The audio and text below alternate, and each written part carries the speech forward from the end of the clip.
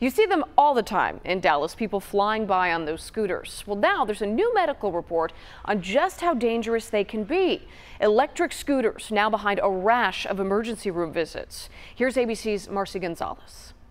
Tonight, doctors warning about extreme injuries caused by those trendy motorized scooters growing in popularity across the country. They don't understand the speed and the potential danger with that speed. A new study published this week tallying electric scooter injuries from 2 California emergency rooms, finding 249 people hurt in 1 year alone. 91% were riders, not pedestrians, and most injured riders, 95%, were not wearing a helmet. Anybody who gets on a scooter going 15 miles an hour should definitely wear a helmet to protect their brain. Kelly Mitchum, on her first electric scooter ride in Dallas, sent flying over the handlebars and landing face first.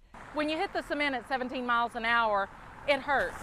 Pat Brogan riding a scooter downhill in San Diego when she says the brakes wouldn't work. Her crash leaving her cut and bruised, sending her to the hospital for surgery on her broken hand. But I thought I was going to die.